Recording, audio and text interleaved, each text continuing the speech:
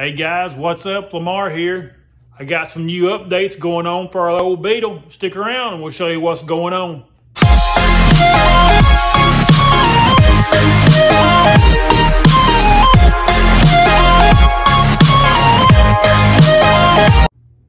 Okay, so what's been going on? Obviously, you can see here in the background that we got the old deal port tucked all up in the back end of this Beetle.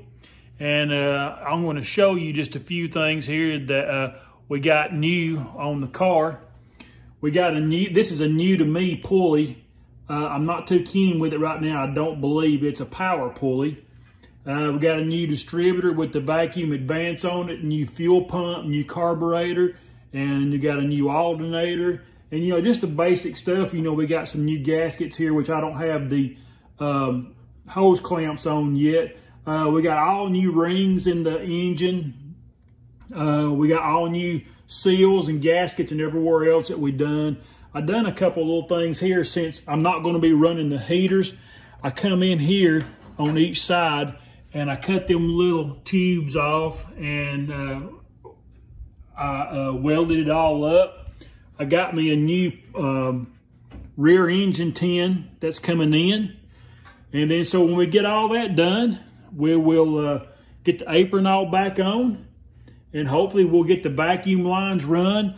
I don't have a belt for this thing yet because this pulley, like I said, is a smaller pulley. It's called a power pulley, and it's a 10 millimeter by 850 millimeter, if I'm not mistaken. So nobody here locally has one, so I'm having to source one out to get one in. So what happens once I got it in? What happened is the old Bosch 12-volt starter that was in it was really dragging, and it just would not turn the engine over.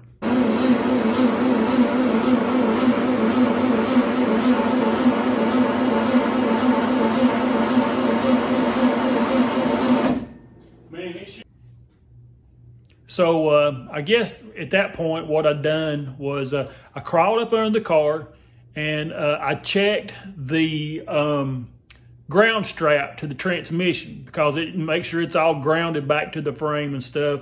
So I got up under there, and yes, it was, well, I would say no, it wasn't grounded all properly.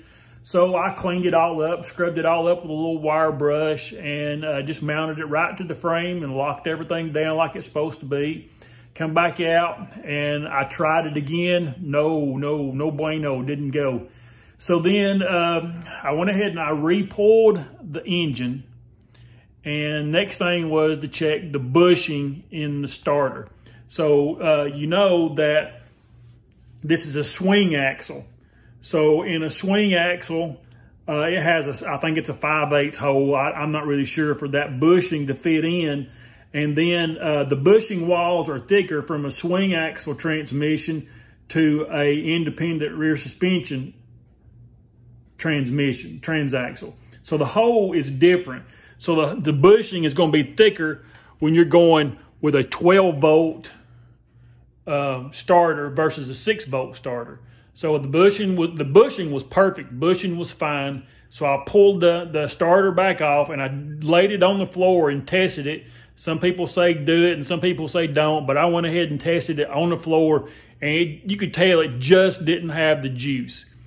So I went ahead and ordered a new starter. It was a remanufactured starter, and it come with a bushing, but it come with the 12-volt starter to the 12-volt transaxle bushing, which didn't work for me. But anyway, I already had that, and I got it all mounted up. Got everything bolted up, new cables, new battery cables, new ground cables. Everything's new, just like we've been doing all the way through the car. So I got all that stuff done, and the only thing we didn't do is right here, I've got hooked to the fuel pump, brand new lines, and I've got them run around, but I do not have the fuel tank. The fuel tank's at another location. It needs to be cleaned up real good, then set in.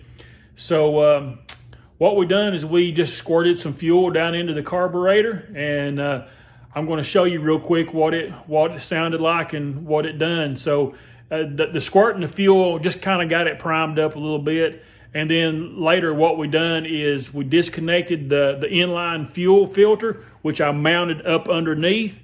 I disconnected it, and then I run a new line from that tube down into a standard old 5-gallon gas can and just stuck it up under the car to see what you're about to see on another little video.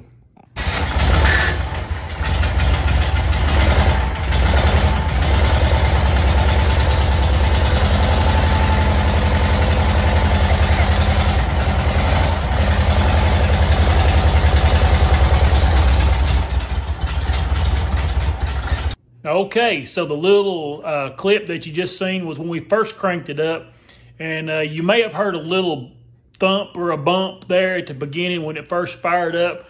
It's because I've got an inexperienced cranker that was sitting in the car, but she's been a big help, and she's helped me all through the times and crawling up under it and learning and stuff too. But hey, it's going to be fine. So that's kind of where we're at, guys. And I mean, this is it's fantastic. I'll be back in a few days to show you some more things.